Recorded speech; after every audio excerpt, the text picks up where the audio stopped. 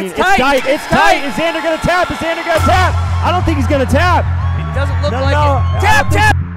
Ooh, rushes in. Oh, here we go. Lunch money. He's going to bully him right here. Good spot right here. This guy is strong, man. Yeah, she looks strong. You don't want him on top of you, especially in this position right here. You know, Xander actually does really well off his back. I've seen him come up. Watch out right here. Oh, double leg. Let's go. Oh, man, I thought we got a double finish there.